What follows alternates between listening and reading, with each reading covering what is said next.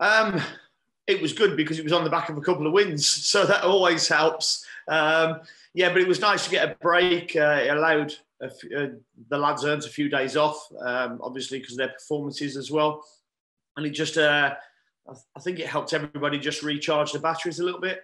So we've done that. It's also allowed a few of our injured players to come back, and we're nearing on a fully fit squad now, which is pleasing.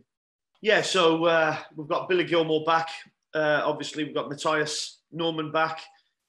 Lucas Rupp and Andrew Omabamidele are both back on the grass and training with us, but I probably won't consider them for Wolves, but they'll be ready for Palace in a week. So, four big players really coming back who've been missing for, at least 5 to 6 weeks.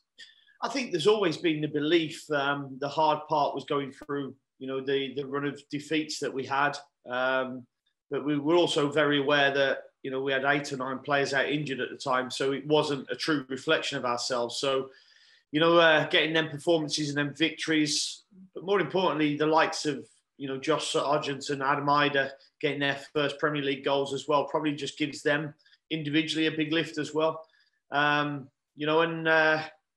I always say to players before any cup game, you're given 3 opportunities to win something a season. If you have a good career, that's not very many opportunities to win something, and this is one of them, the FA Cup. So, it's a big competition, and I've said to our players, you only play 5 or 6 games to get to the final. So, what an opportunity you've got, and one we're looking forward to. So, I know it's an all Premier League clash. I know Wolves are in really good form, but it's one that we're looking forward to. We were all hoping that Todd could recapture the form that we'd all seen in the previous Premier League campaign. And, I gave him a start in my very first game, and, we've been working very hard with him, but unfortunately he just didn't recapture that form. And he felt it was, the right time to go and get some games elsewhere, and he wasn't in the squad at the time because of his form, and whether that be down to a lack of confidence, I don't know. But it certainly wasn't a lack of attitude. I found him a really good young man to work with, who had a good attitude. He just hadn't recaptured that form for whatever reason. I think both parts of what you said. The latter part, supporters love a cup competition. They love a good run. There's still a big tradition of the FA Cup, and supporters want to see their teams going out to try and win it. We will be trying to do that as well. But I'm also a big believer of that momentum. Going to Charlton and not playing as well as we could, but was on a run of defeats at the time. Getting that win just broke that sequence, and we've just won back-to-back Premier League games as well. So going into an all Premier League fixture in the FA Cup's going to be tough, but one that we're looking forward to and hoping that we can go and progress. Tim Krul's still out. I said it was going to be 5 or 6 weeks. I still think it will be.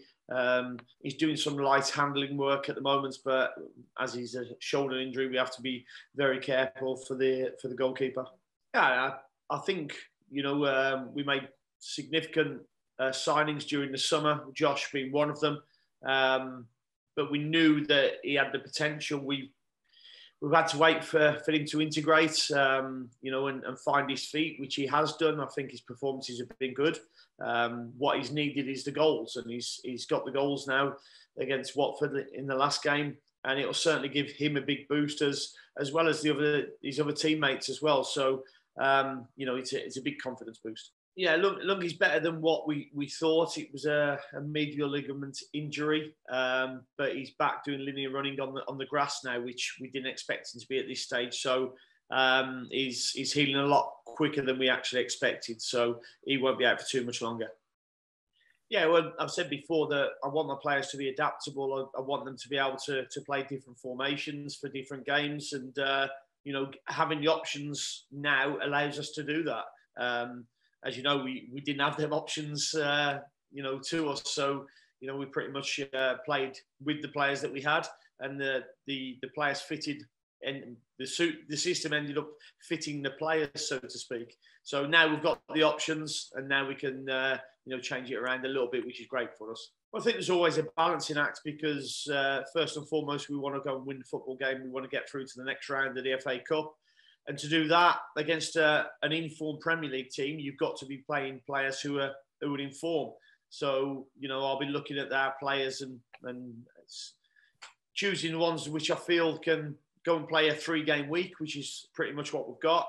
But also balancing, knowing the fact that we've got a 3-game week, balancing out which players can play and which players need some minutes. So hopefully we get the balancing act right. That's the art of being the head coach, and we'll have a strong team tomorrow.